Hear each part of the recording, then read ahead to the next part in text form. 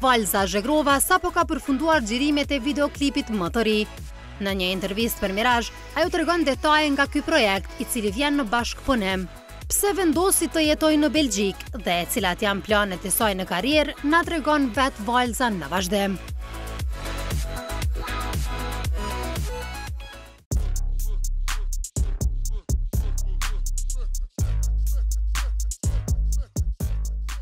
Është vetëm 16 vjeçe, por shumë e pëlqyer nga të rinjt. Karrierën muzikore e nisi duke kënduar këngët e të tjerëve, e që nga shtatori vitit të kaluar, Valza ka nënshkruar kontratë me producentin Muhaxhiri. Aktualisht ajo nuk jeton në Kosovë, por angazhimet muzikore e detyrojnë që shpesh të udhtojë mes Belgjikës e Kosovës. Po, në fakt i kom lindë dhe jam rritë në Prishtinë, po për shkak të aktiviteteve dhe angazhimeve të vllaut për futboll, kemi vendosur na si familje me shku krejt me vllain, se është një ndihmë tepër e madhe edhe për to. Kështu që domethënë unë kam vazhduar atje me studime, edhe me muzikë.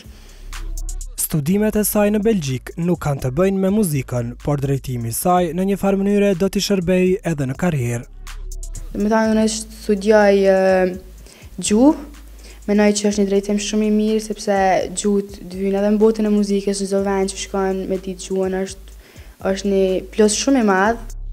Ardha e saj në Kosovë ka një arsye, pasi Valza sapo ka përfunduar xhirimet e videoklipit të këngës së re.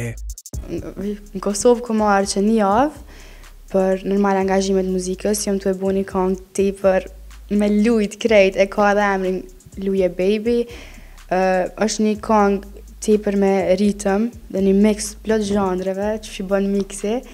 Për veshje jam për kujdes Valentina Deti dhe për Grem Beneta dhe jam dash shumë e kënaqur, më ndjes po pres me ndo atë super projekt me juve, sepse është një projekt që është pak ma jo i zakonshëm që kemi mësuar na mi pa, domethënë pak ma ndryshe.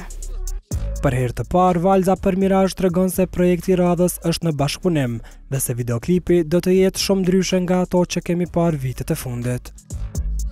Kënga ka me qenë bashkëpunim me një artist tepër të mirë në kompaninë tonë, domethënë është artist i ri në kompaninë tonë, edhe ka me qenë një videoklip tepër pak më ndryshe se që jam bo që 4 vjetë, domethënë ka me pas shumë personazhe të pëlqyme prej njerëzve dhe shumë interesante që janë tepër trend tash.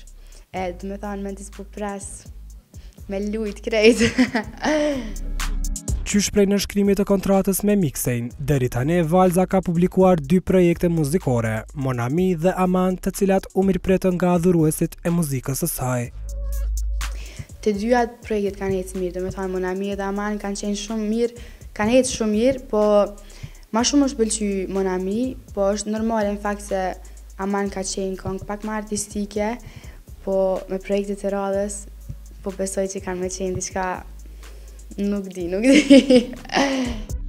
Përveç duetit që do të publikohet shumë shpejt, Valza premton se gjatë muajve në vazhdim do të ketë edhe bashkëpunime me më shumë se një artist në një projekt.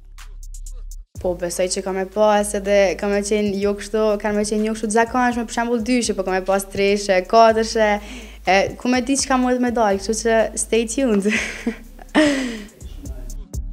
Edhe pse është e re në moshë, paraqitja e saj padyshim që ka rënë në syrin e gjinisë së kundërt, madje Valza shpesh pranon edhe dhurata romantike. Ndoshta për shembull më kanë të pi në një restoran edhe ka ardhur kamariri ta ka pru një trëndafel. E ki prej sa t'i djallit.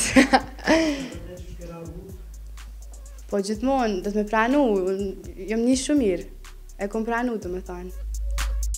E me gjithë këtë vëmendje që tërheq, është në një lidhje dashurie Valza? Jo.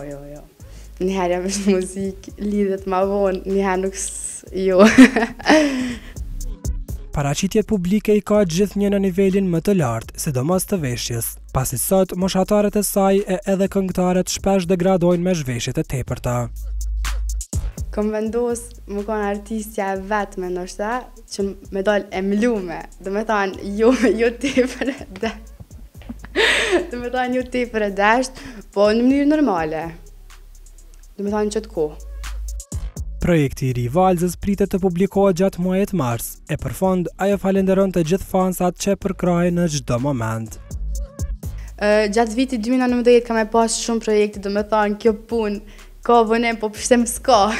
Edhe për fundi kisha falenderu shumë fansat e mi që më përkrojnë gjithmonë, ju dua shumë. Mua!